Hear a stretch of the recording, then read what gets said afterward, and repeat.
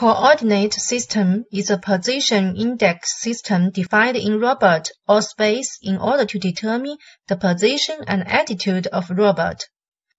Commonly used are joint coordinate system, base coordinate system, tool coordinate system, flange coordinate system, and user coordinate system. Base coordinate system. The base coordinate system is composed of robot base origin and coordinate orientation. The x-axis is forward, the z-axis is upward, and the y-axis is determined according to the right-hand rule. Joint coordinate system.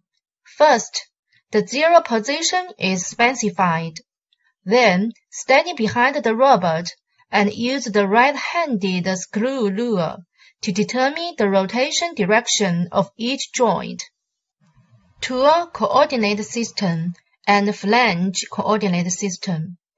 Tool coordinate system is used to determine the position and attitude of the tool, which is composed of tool center point and coordinate orientation.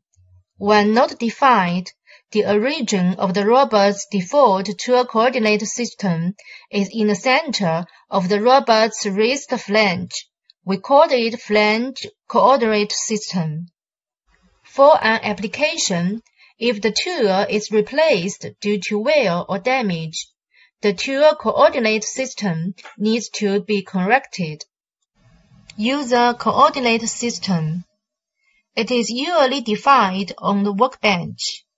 In the user coordinate system, we can easily quantify the position of the point on the workbench. Through the dynamic establishment of user coordinate system, the robot